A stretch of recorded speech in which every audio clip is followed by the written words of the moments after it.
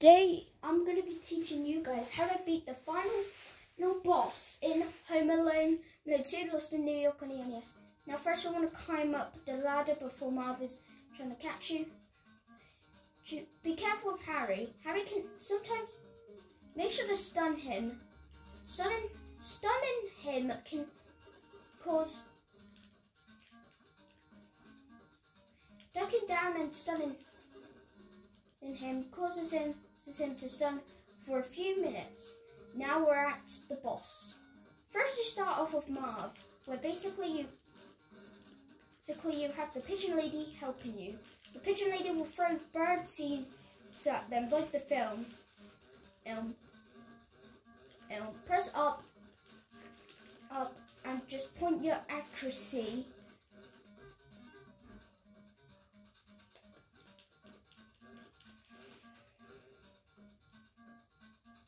Jump until the birds capture Marv. After the birds capture Marv, next boss is Harry. Harry can only be defeated by bird seeds, but don't you ever think of switching a weapon and trying to kill Harry, because if you do, this would cause Harry to come back.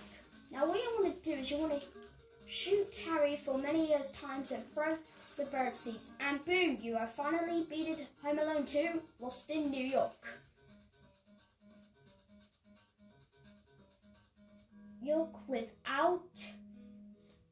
With